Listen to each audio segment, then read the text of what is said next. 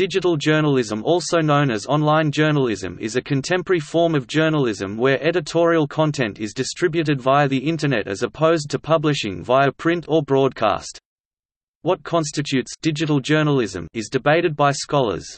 However, the primary product of journalism, which is news and features on current affairs, is presented solely or in combination as text, audio, video, or some interactive forms like newsgames, and disseminated through digital media technology. Fewer barriers to entry, lowered distribution costs, and diverse computer networking technologies have led to the widespread practice of digital journalism.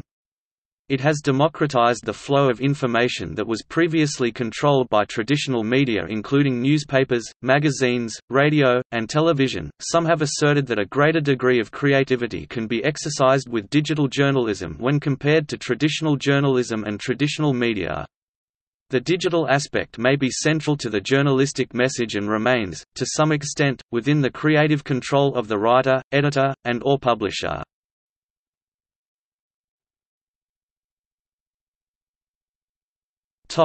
Overview. There is no absolute agreement as to what constitutes digital journalism. Mu Lin argues that, "Web and mobile platforms demand us to adopt a platform-free mindset for an all-inclusive production approach, create the digital contents first, then distribute via appropriate platforms." The repurposing of print content for an online audience is sufficient for some, while others require content created with the digital medium's unique features like hypertextuality. Fondevilla-Gascon adds multimedia and interactivity to complete the digital journalism essence.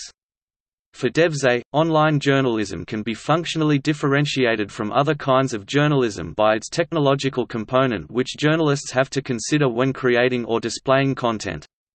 Digital journalistic work may range from purely editorial content like CNN produced by professional journalists online to public connectivity websites like Slashdot communication lacking formal barriers of entry.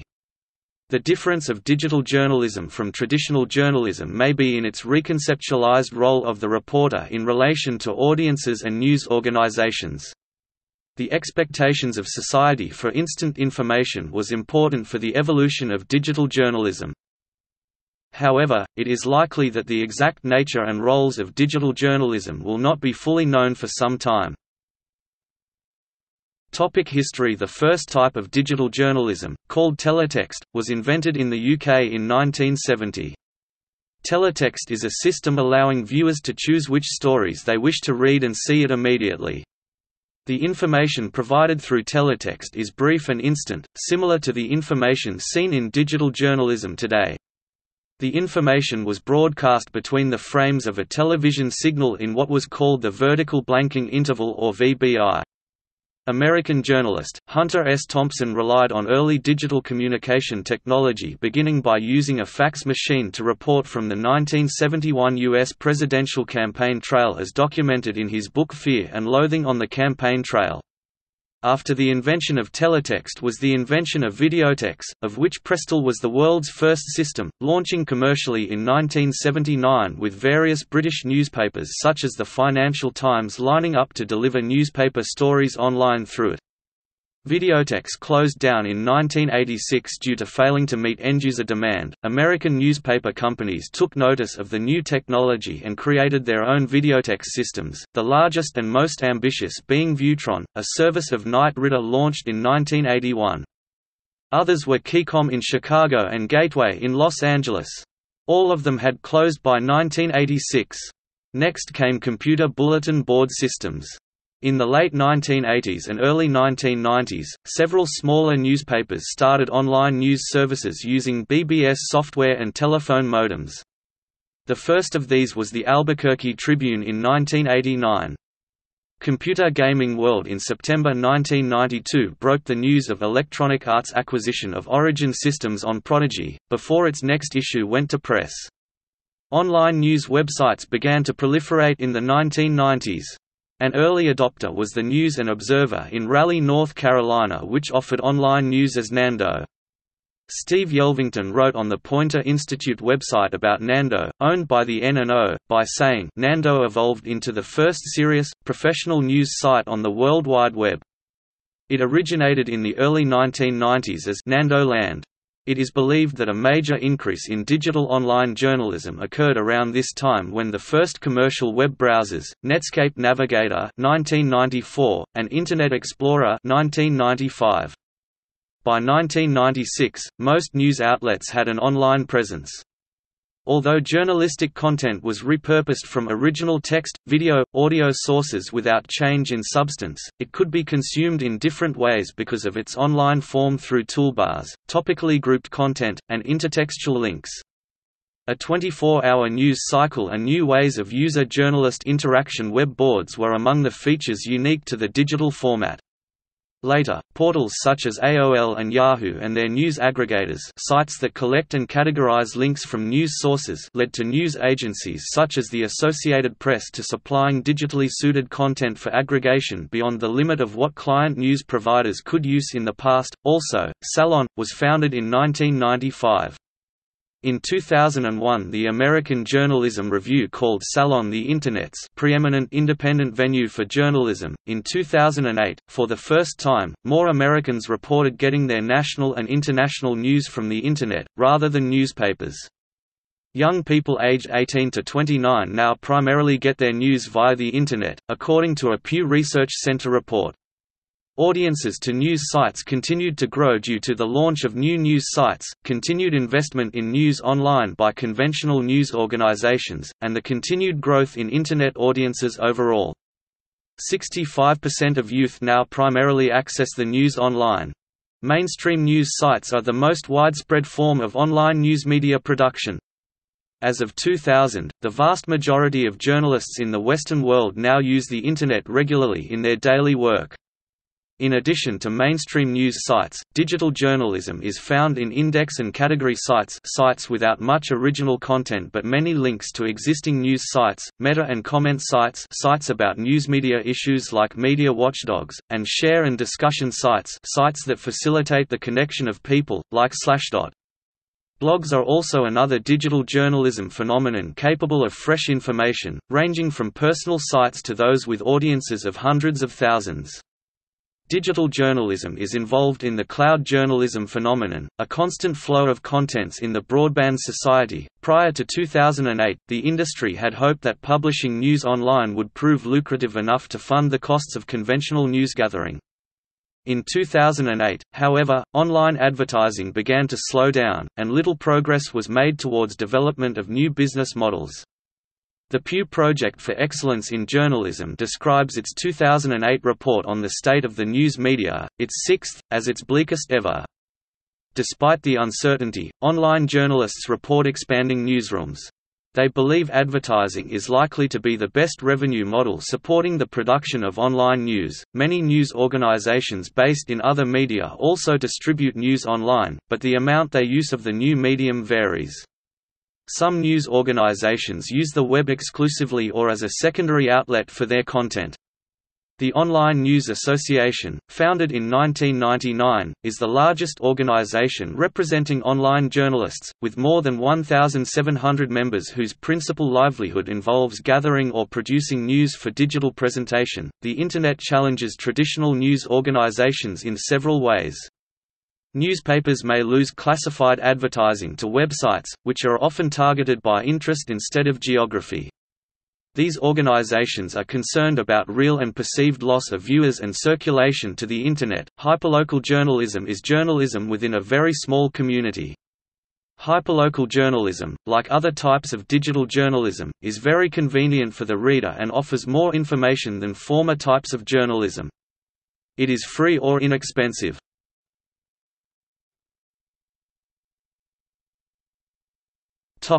Impact on readers. Digital journalism allows for connection and discussion at levels that print does not offer on its own. People can comment on articles and start discussion boards to discuss articles. Before the Internet, spontaneous discussion between readers who had never met was impossible. The process of discussing a news item is a big portion of what makes for digital journalism. People add to the story and connect with other people who want to discuss the topic. Digital journalism creates an opportunity for niche audiences, allowing people to have more options as to what to view and read. Digital journalism opens up new ways of storytelling. Through the technical components of the new medium, digital journalists can provide a variety of media, such as audio, video, and digital photography. Digital journalism represents a revolution of how news is consumed by society.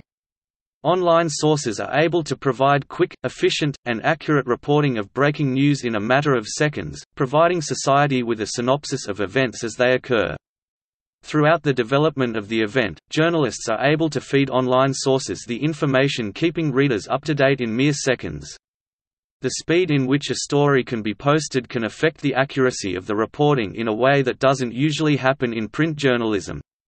Before the emergence of digital journalism, the printing process took much more time, allowing for the discovery and correction of errors. News consumers must become web literate and use critical thinking to evaluate the credibility of sources. Because it is possible for anyone to write articles and post them on the Internet, the definition of journalism is changing. Because it is becoming increasingly simple for the average person to have an impact in the news world through tools like blogs and even comments on news stories on reputable news websites, it becomes increasingly difficult to sift through the massive amount of information coming in from the digital area of journalism. There are great advantages with digital journalism and the new blogging evolution that people are becoming accustomed to, but there are disadvantages. For instance, people are used to what they already know and can't always catch up quickly with the new technologies in the 21st century.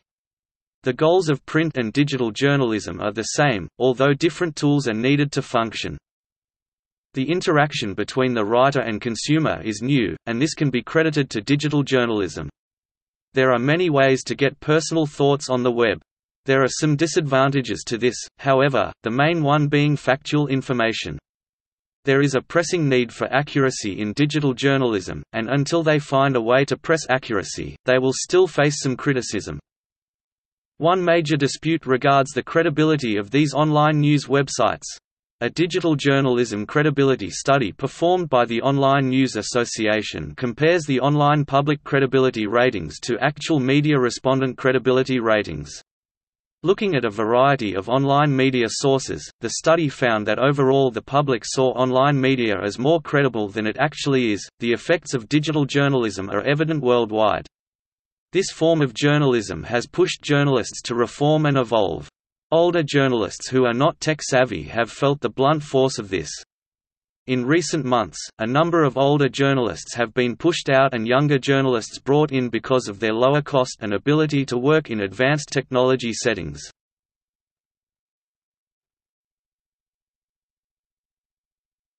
Topic: Impact on publishers. Many newspapers, such as the New York Times, have created online sites to remain competitive and have taken advantage of audio, video, and text linking to remain at the top of news consumers' lists, as most of the news enthusiasm now reach their base through hand-held devices such as smartphones, tablets, etc. Hence audio or video backing is definite advantage. Newspapers rarely break news stories anymore, with most websites reporting on breaking news before the cable news channels. Digital journalism allows for reports to start out vague and generalized, and progress to a better story. Newspapers and TV cable are at a disadvantage because they generally can only put together stories when an ample amount of detail and information are available. Often, newspapers have to wait for the next day, or even 2 days later if it is a late-breaking story, before being able to publish it. Newspapers lose a lot of ground to their online counterparts, with ad revenue shifting to the Internet, and subscription to the printed paper decreasing. People are now able to find the news they want, when they want, without having to leave their homes or pay to receive the news, even though there are still people who are willing to pay for online journalistic content. Because of this, many people have viewed digital journalism as the death of journalism. According to communication scholar Nicole Cohen, 4 practices stand out as putting pressure on traditional journalism production: outsourcing, unpaid labor, metrics and measurement, and automation. Free advertising on websites such as Craigslist has transformed how people publicize. The Internet has created a faster, cheaper way for people to get news out, thus creating the shift in ad sales from standard newspapers to the Internet. There has been a substantial effect of digital journalism and media on the newspaper industry, with the creation of new business models. It is now possible to contemplate a time in the near future when major towns will no longer have a newspaper and when magazines and network news operations will employ no more than a handful of reporters. Many newspapers and individual print journalists have been forced out of business because of the popularity of digital journalism.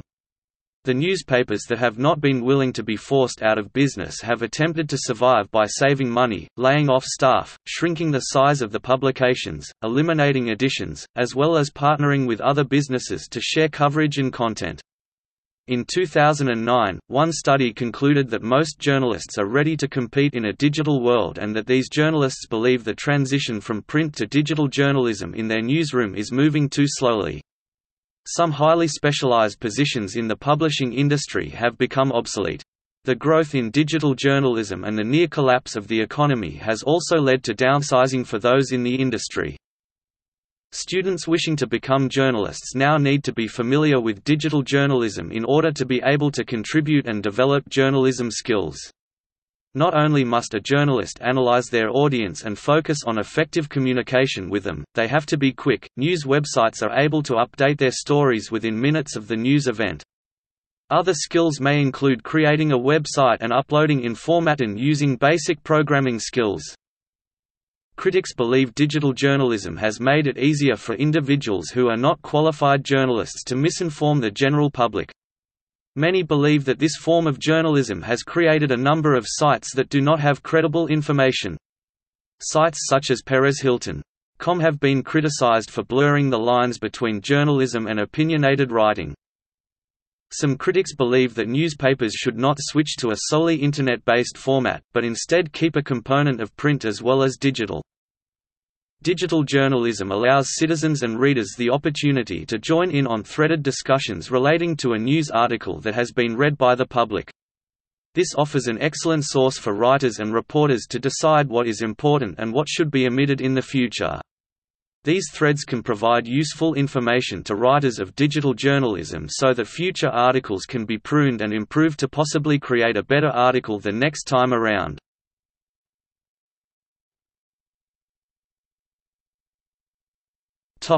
Implications on traditional journalism. Digitization is currently causing many changes to traditional journalistic practice.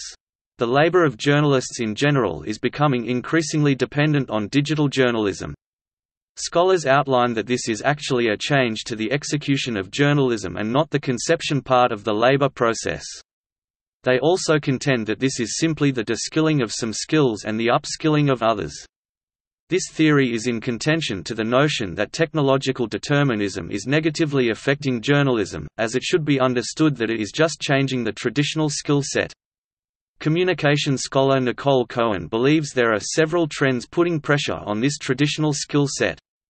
Some of which being outsourcing, algorithms, and automation. Although she believes that technology could be used to improve journalism, she feels the current trends in digital journalism are so far affecting the practice in a negative way. There is also the impact that digital journalism is facing due to citizen journalism. Because digital journalism takes place online and is contributed mostly by citizens on user-generated content sites, there is competition growing between the two. Citizen journalism allows anyone to post anything, and because of that, journalists are being forced by their employers to publish more news content than before, which often means rushing news stories and failing to confirm information.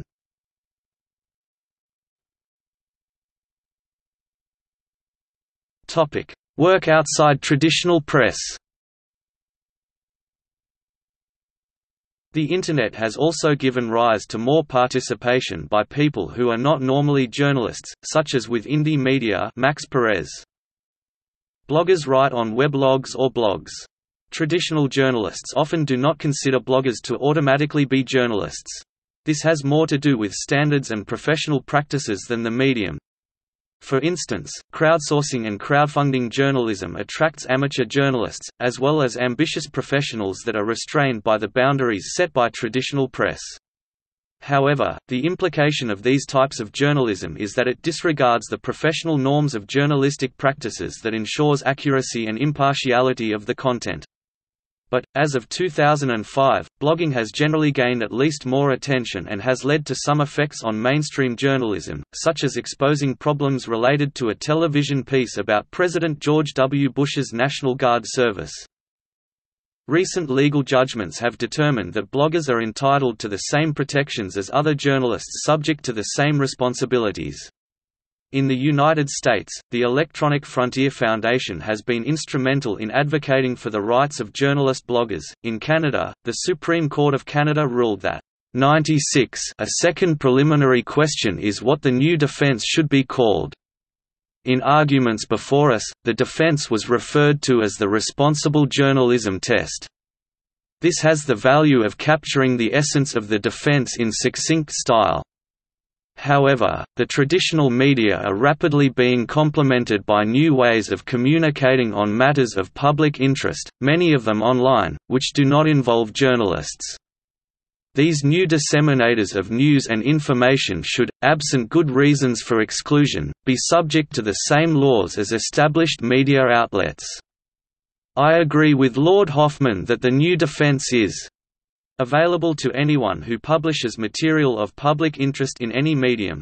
Jamil, at para. 54. Other significant tools of online journalism are Internet forums, discussion boards and chats, especially those representing the Internet version of official media. The widespread use of the Internet all over the world created a unique opportunity to create a meeting place for both sides in many conflicts, such as the Israeli-Palestinian conflict and the First and Second Chechen Wars. Often this gives a unique chance to find new, alternative solutions to the conflict, but often the Internet is turned into the battlefield by contradicting parties, creating endless online battles. Internet radio and podcasts are other growing independent media based on the Internet.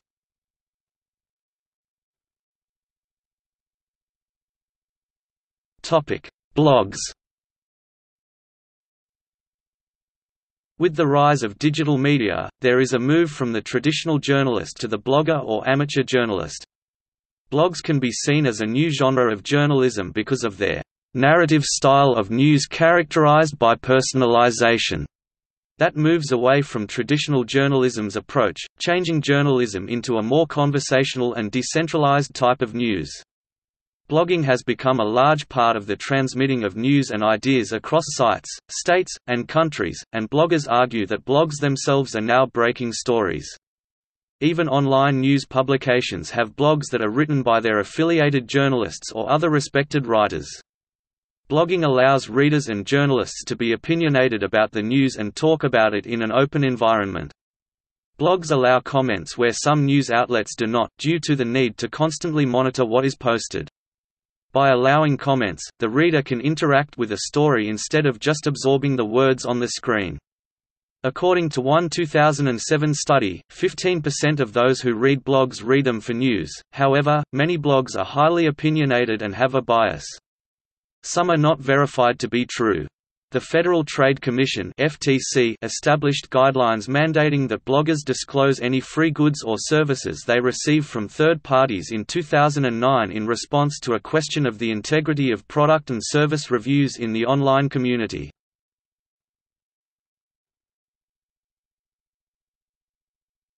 Topic: Citizen journalism. Digital journalism's lack of a traditional editor has given rise to citizen journalism. The early advances that the digital age offered journalism were faster research, easier editing, conveniences, and a faster delivery time for articles. The Internet has broadened the effect that the digital age has on journalism. Because of the popularity of the Internet, most people have access, and can add their forms of journalism to the information network. This allows anyone who wants to share something they deem important that has happened in their community. Individuals who are not professional journalists who present news through their blogs or websites are often referred to as citizen journalists. One does not need a degree to be a citizen journalist. Citizen journalists are able to publish information that may not be reported otherwise, and the public has a greater opportunity to be informed. Some companies use the information that a citizen journalist relays when they themselves cannot access certain situations, for example, in countries where freedom of the press is limited. Anyone can record events happening and send it anywhere they wish, or put it on their website. Non-profit and grassroots digital journalism sites may have far fewer resources than their corporate counterparts, yet due to digital media are able to have websites that are technically comparable. Other media outlets can then pick up their story and run with it as they please, thus allowing information to reach wider audiences. For citizen journalism to be effective and successful, there needs to be citizen editors, their role being to solicit other people to provide accurate information and to mediate interactivity among users.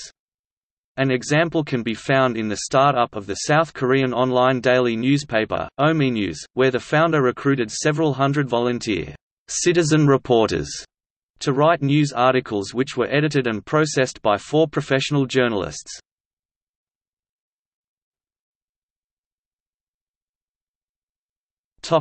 Legal issues.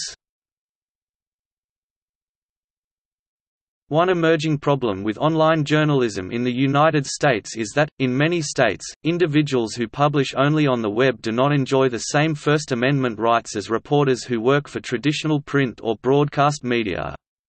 As a result, unlike a newspaper, they are much more liable for such things as libel. In California, however, protection of anonymous blog sources was ruled to be the same for both kinds of journalism. O'Grady v. Superior Court, 44 Cal. RPTR, 3D72 Cal. Court. App. 2006, O'Grady v. Superior Court, 44 Cal. RPTR, 3D72, 139 Cal. App. 4th 1423, modified by O'Grady v. Superior Court, 140 Cal. App. 4th 675b, 2006.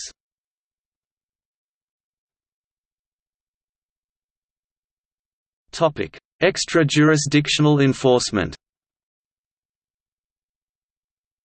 In Canada there are more ambiguities, as Canadian libel law permits suits to succeed even if no false statements of fact are involved, and even if matters of public controversy are being discussed. In British Columbia, as part of a spate of lawsuits against online news sites, according to legal columnist Michael Geist, several cases have put key issues in online journalism up for rulings. Geist mentioned that Green Party of Canada financier Wayne Crooks filed a suit in which he alleged damages for an online news service that republished resignation letters from that party and let users summarize claims they contained. He had demanded access to all the anonymous sources confirming the insider information, which Geist believed would be extremely prejudicial to online journalism. The lawsuit, Crooks vs. OpenPolitics, attracted attention from the BBC and major newspapers, perhaps because of its humorous name. Crooks had also objected to satire published on the site, including use of the name, Gang of Crooks, for his allies. Subsequently, Crooks sued Geist, expanding the circle of liability. Crooks also sued Google, Wikipedia, Yahoo, PBWiki, domain registrars and green bloggers who he felt were associated with his political opponents.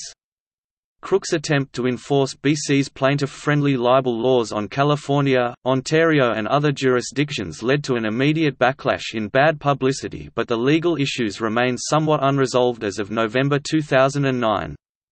Crooks lost 4 times on the grounds that he had not shown anyone in BC had actually read the materials on the minor websites, but this left the major question unresolved: how to deal with commentary deemed fair in one jurisdiction but actionable in another, and how to ensure that universal rights to free speech and reputation are balanced in a way that does not lead to radically different outcomes for 2 people who might, for instance, participate in a conversation on the Internet.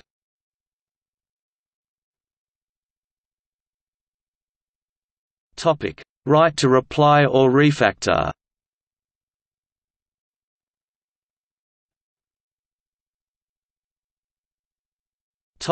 International issues.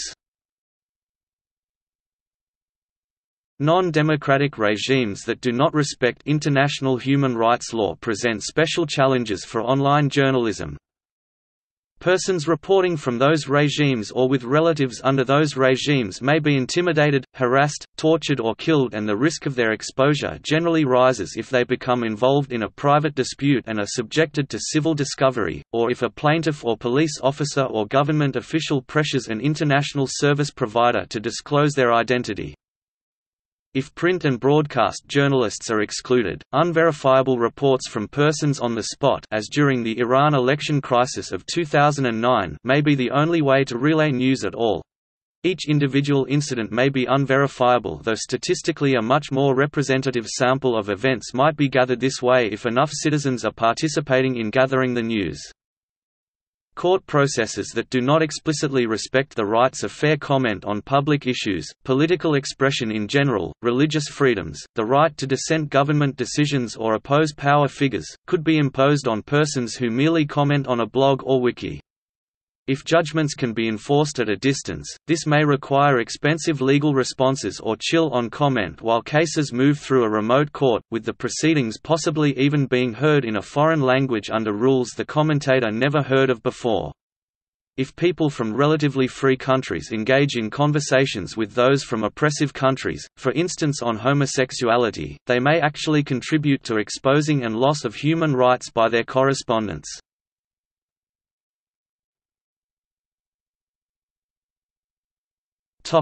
News collections. The Internet also offers options such as personalized news feeds and aggregators, which compile news from different websites into one site. One of the most popular news aggregators is Google News. Others include Topics.net, and thefreelibrary.com. But, some people see too much personalization as detrimental. For example, some fear that people will have narrower exposure to news, seeking out only those commentators who already agree with them. As of March 2005, Wikinews rewrites articles from other news organizations. Original reporting remains a challenge on the Internet as the burdens of verification and legal risks, especially from plaintiff-friendly jurisdictions like BC, remain high in the absence of any net-wide approach to defamation.